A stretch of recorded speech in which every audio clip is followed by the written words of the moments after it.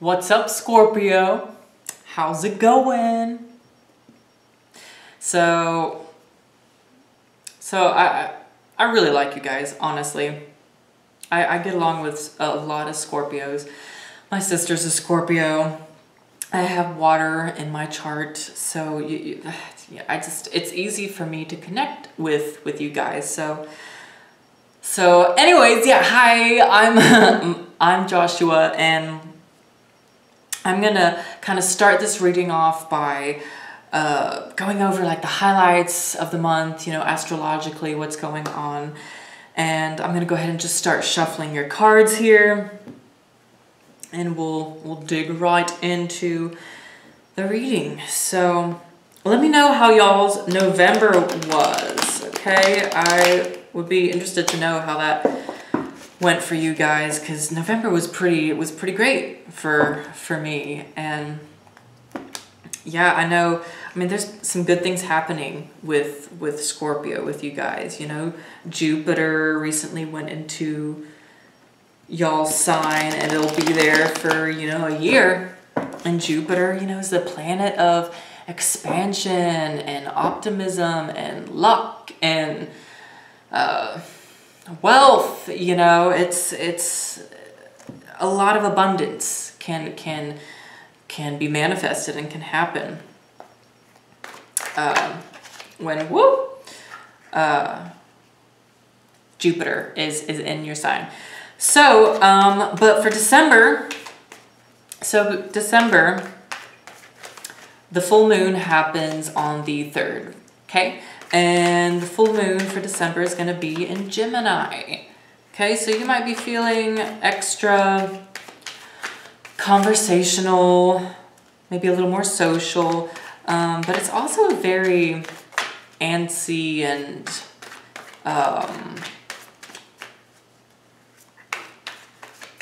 just a very antsy and kind of indecisive place for the moon to be in as well. And on top of that,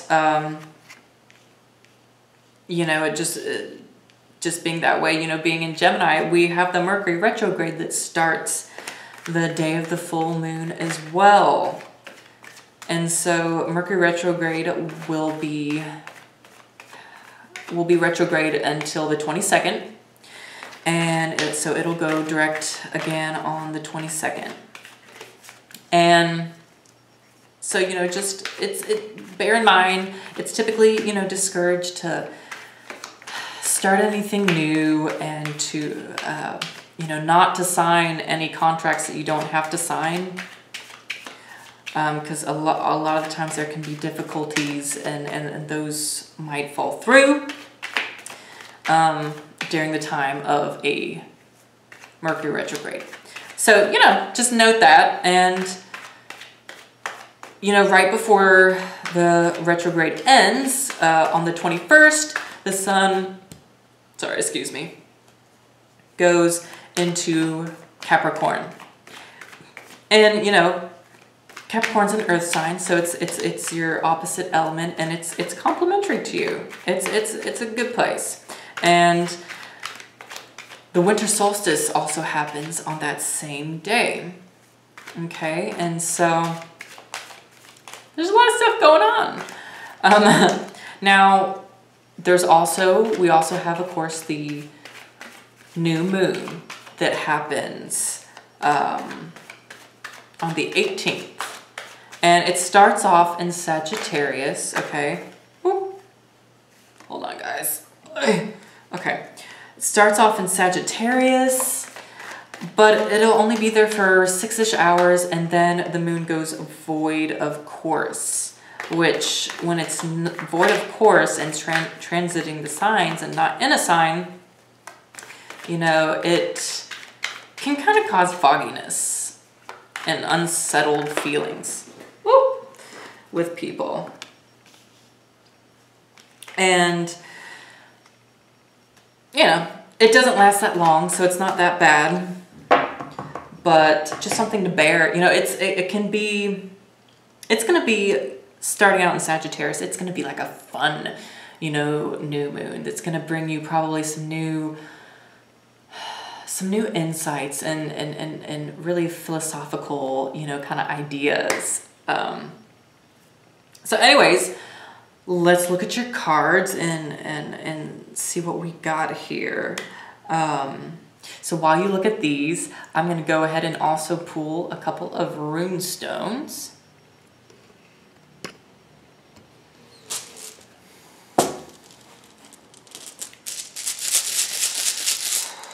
What's the first half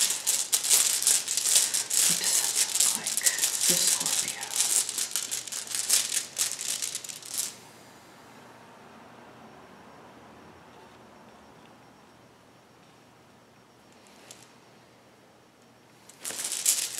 What does the second half of December look like for Scorpio?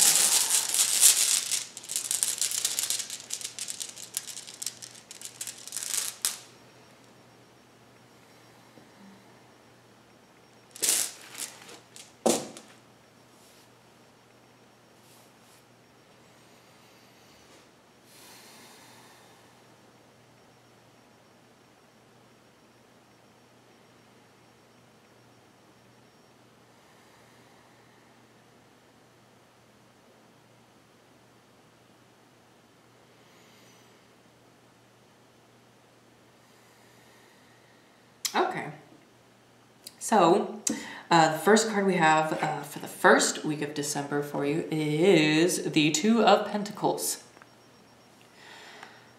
And it's reversed. And so it's kind of making me think, especially with that Gemini full moon and retrograde energy that's happening at the beginning of the month, you know, it's leaving you just, you know, a little up in the air, a little not as forthright maybe as you usually are, you know. You just might be feeling, you may not be seeing both sides of the coin, so to speak. You know, it might just be difficult to see all of your options and to weigh your options equally at the beginning of the month here. And then it's also just kind of a time for you to, you know, just kind of sit back and just rebalance here, you know? Just kind of meditate and soak in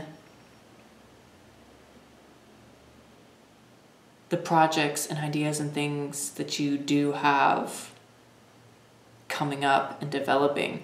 And I would almost say too, you know, in a way this is kind of encouraging you to kind of get out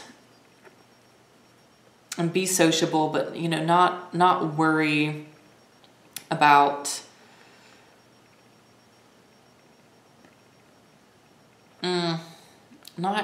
not being, oh, how do I phrase this, Scorpio? Not being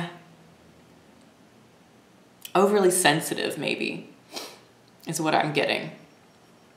Not being overly sensitive, maybe, in your social circle. You know? But it's very much not really a go for it energy. It's kind of rebalancing, just kind of being, you know. And the rune that I got for y'all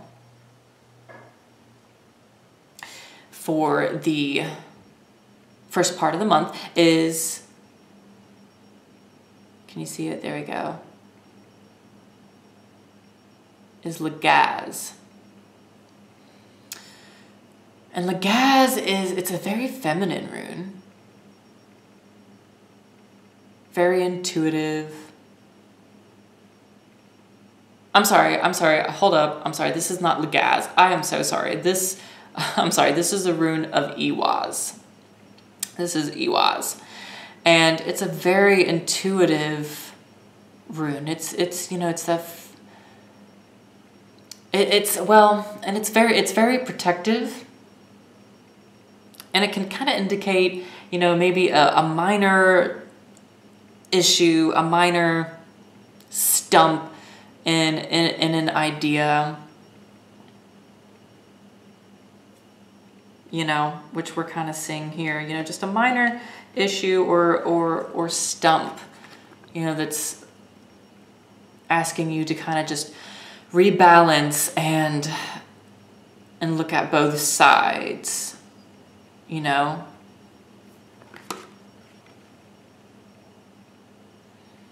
And then moving into the second week here, it's like you're kind of, because Iwaz, you know, yes, it can be that little minor setback, so to speak, but it's a rune of, it's that protective strength sort of energy that gives you the strength to overcome whatever the issue is, you know. But there is something that you're having to deal with, you know, and just to rebalance, bring back into balance. And it may have a lot to do with your work life here, because, you know, they're both pentacles. And so what I'm getting, you know, when you get to the second week here, it's going to be, you're going to feel a lot more confident, okay? You're going to feel a lot more confident and knowing and forthright, you know, in your ideas and how you want to present them to the world. You know, what direction in life and business you're going. You know, this is you like really embracing it and you know, kind of stepping back from the noise of life too, to focus on the projects and works that you have happening. You know, and it's going to be fruitful for you, you know. It's really going to serve you well to do this. And, you know, in the third week here,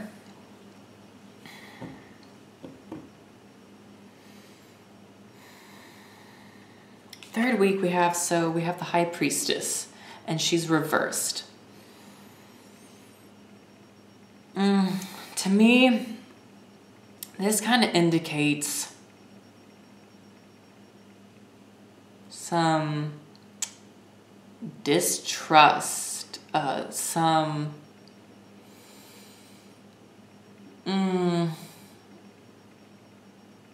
energy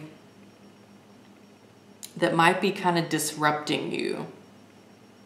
You know, it might be someone who's kind of disrupting you. And here, your rune for the last half of the month here is haggle, which means hail, and it can, you know, definitely be disruption, delay,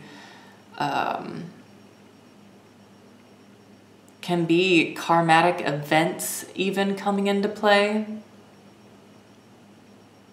You know, it cautions you not to force anything to happen right now. You know, it's a waiting period. This third week is going to be very much a waiting period for you, and a time to really tap into your intuition, you know, and understand who and what's around you, what's best for you. Because I'm sensing that there's some kind of energy or person around you, Scorpio, that might not have your best interests at heart. They maybe even unintentionally kind of misleading you, misguiding you in a way. And it could just be you maybe getting too caught up in your own feelings too. You know, you might just be struggling with that lighter and darker side of yourself.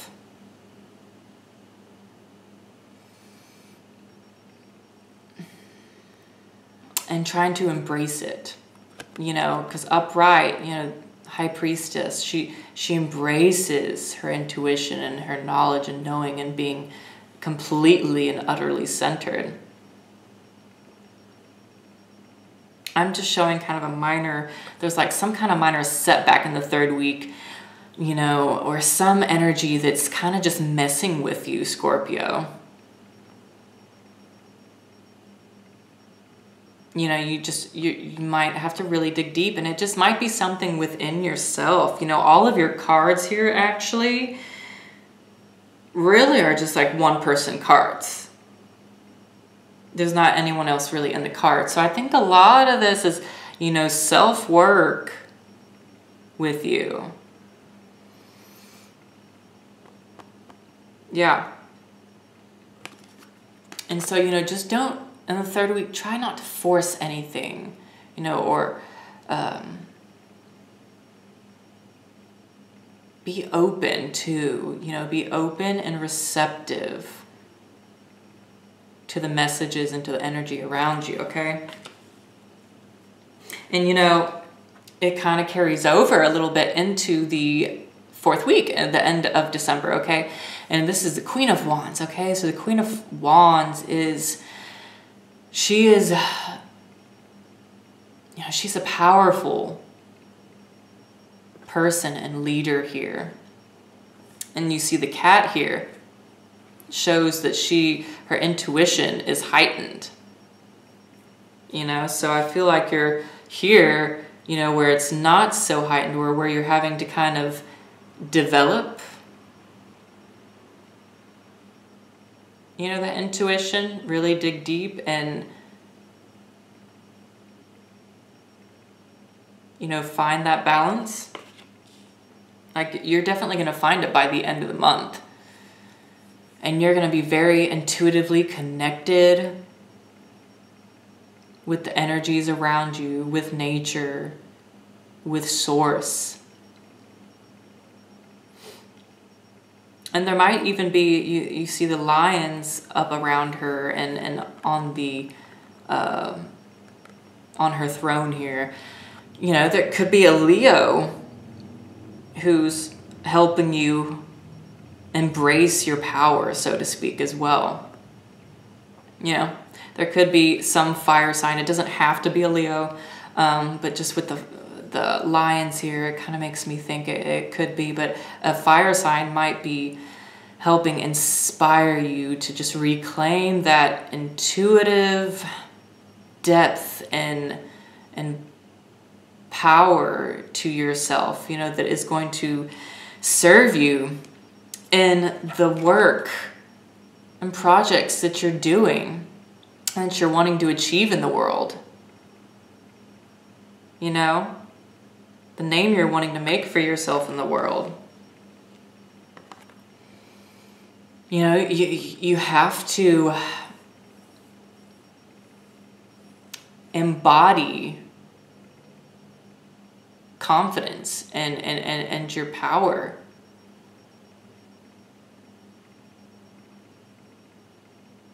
You know, so I'm showing, you know, with the Haggle rune, this is like a big shift that's happening. You know, because you're going from, you're going from, you know, struggling here to here, you know, embracing that power and intuitive knowledge. You know, maybe uncovering what this issue or person or energy was, maybe that was messing with you. Or again, you know, could just be you learning to embrace your higher self, you know, the dark and the light. So I see you really coming into your own at the end of the month, Scorpio, and that's a beautiful thing. And you're doing some awesome work that I think is really going to serve you well and just really catapult you, you know, again into the world. And really, I feel like there's just recognition. There's recognition that is coming to you. This is being recognized. Boom, boom, boom. So that's all I have for you, Scorpio. Thank you so much for watching. Please like, share, comment. You know, let me know how this reading helped you, how it's applicable to you, and you know, so I wish you guys the very best this month. I hope y'all have a happy Christmas, and I hope, yeah, just, you know, embody that power, embody your light and your dark self, okay? Okay, you guys can do it, okay? So I will see y'all next month. Until then, bye for now.